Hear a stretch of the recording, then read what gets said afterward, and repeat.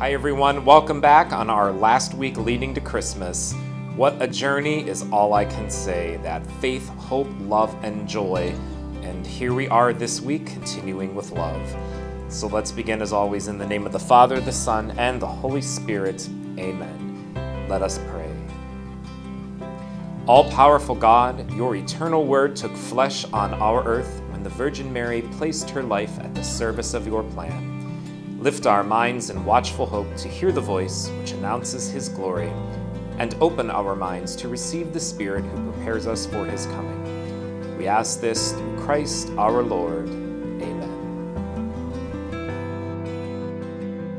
You know, I really have to think of Mary and her love for God. When the angel Gabriel came to her and told her that she was the chosen one, the one to bear a child who would be called Emmanuel, he would be the Savior of us all. Mary was, for what we know, just a teenager, and I can't even imagine what went through her mind when she received this news. Think about the love for God in her heart, that love so strong, which no doubt gave her a sense of peace, a sense of understanding, and the will to say yes to God's call. Now, not only for Mary, but Joseph was put into this as well. He was betrothed to Mary, but seemingly upset that she was with child. But an angel appeared to him in a dream and told him not to divorce her. Therefore, ultimately, he had love for her. He had faith, he trusted in God. He became that father to Jesus, and therefore father to us all.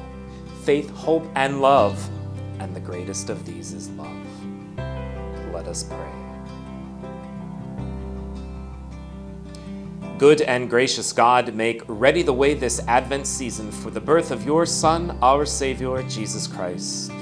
We pray together for the gifts of hope, joy, and peace, especially through love, as we make this journey. Help us to bring these gifts not only into our hearts and minds, but to those we meet along the pathway to Jesus. Send the Holy Spirit to breathe life into us. We ask this through the intercession of Mary, Our Lady of Peace, and your unending love.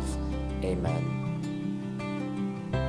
We'll see you tomorrow for our final day together. Take care.